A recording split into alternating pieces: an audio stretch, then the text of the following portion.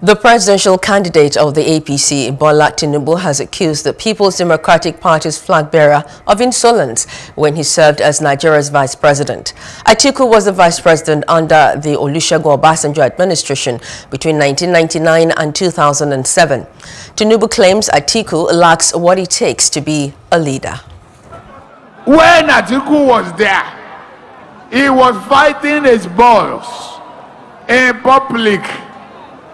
They were telling us how they spend PTM money to buy cars for girlfriends.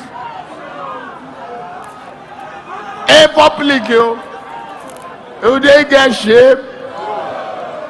Do they get shape? Will you vote for them again?